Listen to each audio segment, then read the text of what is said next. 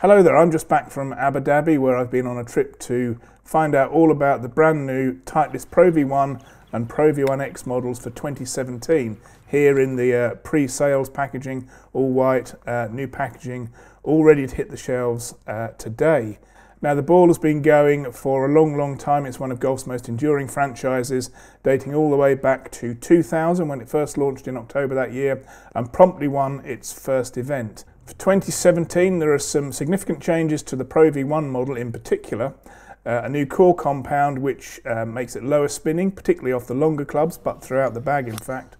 One of the other major enhancements for 2017 has been to the aerodynamics of the ball, and that's been done through a refined manufacturing process that now makes the balls much more consistent from dimple to dimple and also from ball to ball. To see if we could detect those new performance differences, we underwent a lot of testing out in Abu Dhabi. First, at various stations that Titleist had set up, looking at all the different areas of the golf course where you need your golf ball to perform. And Titleist's thing for this year is you start from green to tee, so the performance starts around the green. You look and see if the ball gives you the performance you want on those chip shots and pitch shots, which, if you're anything like me, are absolutely fundamental to saving your score. You need the ball to perform the way you want it to perform and feel the way you want it to feel.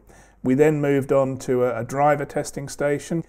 We then tried some iron shots, quite a tough shot into a green about 180 yards away, but playing straight into a wind that was probably at least a club, maybe two clubs.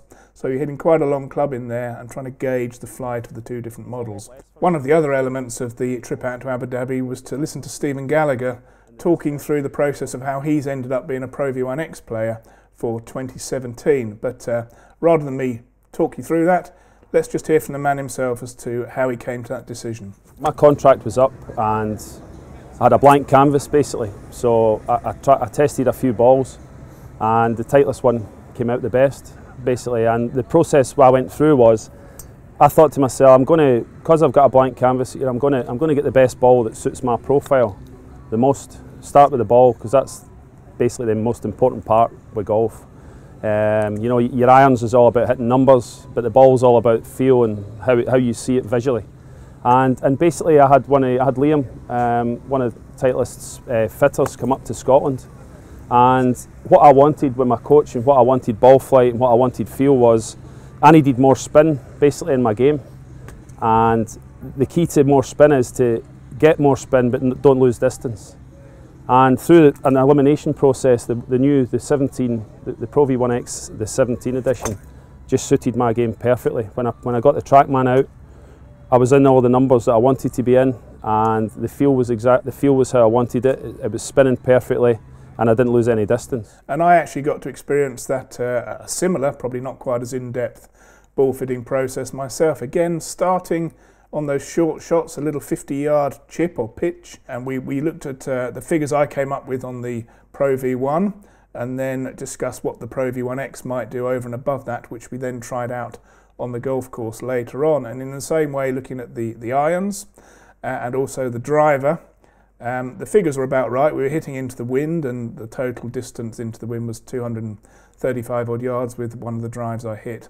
But the fitter then explained that with the Pro V1x, I might get a slightly higher flight, so the ball will be coming in a little bit steeper. So it might carry further and then perhaps not run as far when it hits the deck.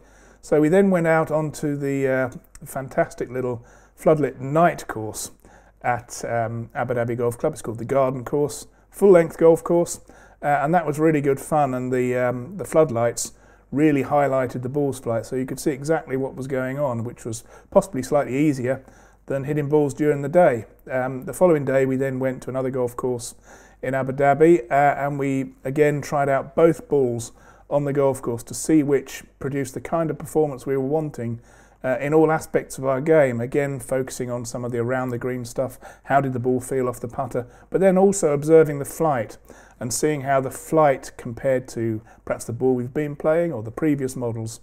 But it was still a very difficult process for me. I wouldn't describe myself as the finest ball striker in the world, so you know, you've got to be reasonably consistent. So I went up to my home golf club, Holtai Golf Club, to do a little more testing. Again, starting off around the green. The green was a little bit firm because the frost hadn't fully come out, but there were enough patches where you could see the ball responding how you'd want it to perform.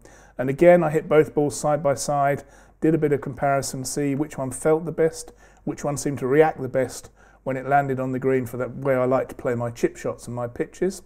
And then I went out onto the golf course, and the first hole at Hole Tie is a 270 yarder off a slightly forward tee in the winter months. And again, I hit some drives down there. Now, the firmness of the ground meant that they actually went a little bit further than normal, so I wouldn't read too much into that.